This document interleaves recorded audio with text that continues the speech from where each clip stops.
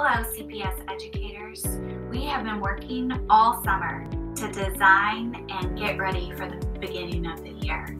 We could not have done it without collaborating with other educators, such as principals, teachers, our newly formed partnerships with the University of Cincinnati and Bowling Green State University's graduate programs. Our grad students have partnered and done such amazing support work for us. We believe that all children, regardless of circumstances, should receive high quality, on grade level curriculum, instruction, and technology. And so it was important for us to clearly define what our call to action would be to get that vision visualized. Our call to action is broken into 3 components. The first component is to find new ways our students can see themselves and other cultures in their learning. The second is we must spend the vast amount of instructional time engaging our students in on-grade level work by prioritizing the mastery of critical work. The third is to address unfinished learning with precision, meaning just in time opposed to just in case. Like I said earlier, we've been designing tools and professional development to support you. The first is our accelerated learning model. The second is our Distinguished Educator program, which many have already leveled up to level 1 and 2 over the summer. And the third is our Schoology courses and templates.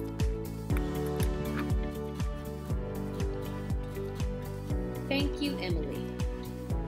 Due to the pandemic, a light is shining brightly on the inequities within our system. Because of this, we all understand that learning loss is inevitable during this time.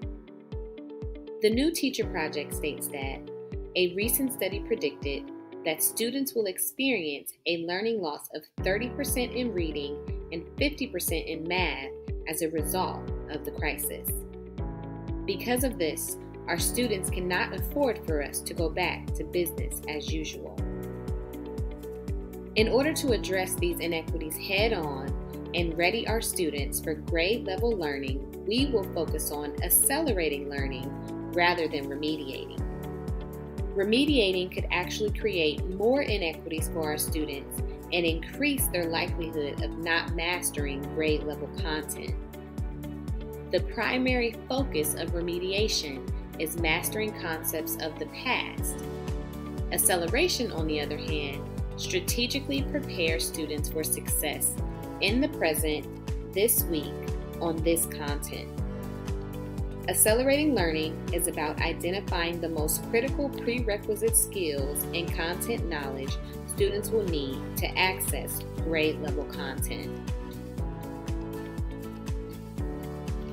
Take a look at this graphic from the book Learning in the Fast Lane. It compares acceleration and remediation. As you can see, acceleration increases student self-confidence and engagement. Skills are hand-picked just in time for new concepts, and those skills are able to be applied immediately. And acceleration is active, fast-paced, and hands-on. Your curriculum and instruction team has put together a 4-step cyclical plan to support accelerating student learning in our Accelerated Learning Guide. The steps include the following. Step 1, setting the container or creating an environment that builds a community of equity and excellence. Step 2, identifying and planning to address unfinished teaching and unfinished learning. Step 3, engaging students in grade level instruction regardless of circumstances.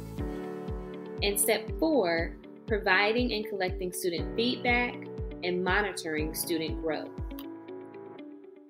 These steps may not always happen in this order, and it is absolutely a continuous process.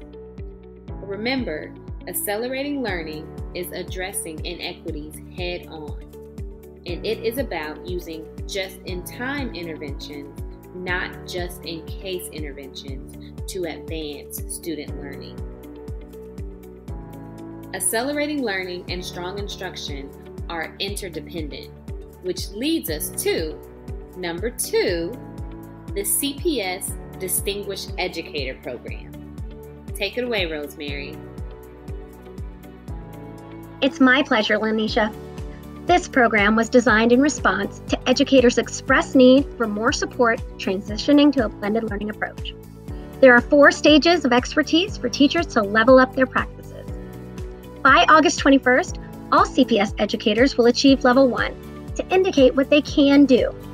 By October 16th, CPS educators will achieve level 2 and put key components of practice into action.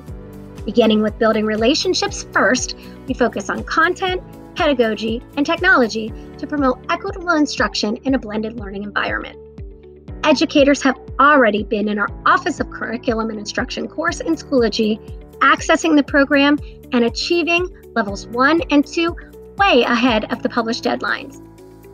This focus on relationships, content, pedagogy, and technology has led to an invaluable partnership with the University of Cincinnati and Bowling Green State University. Teachers will now have Schoology templates and model lessons to pull directly into their courses.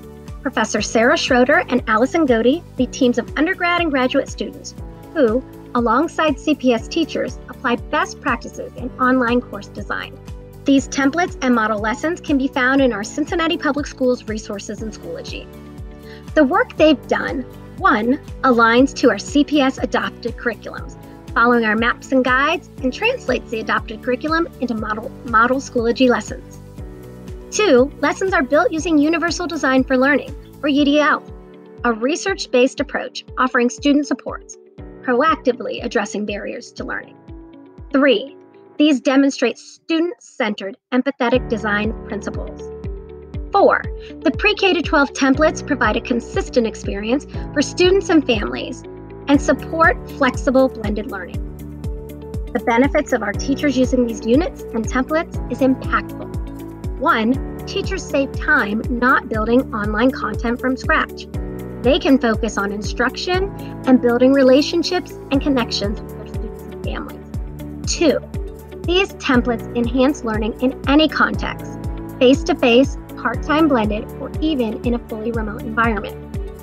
3, the greatest benefit is that these empower our teachers to take ownership of their lessons. They are built with room to be personalized by teachers for the students in their classroom.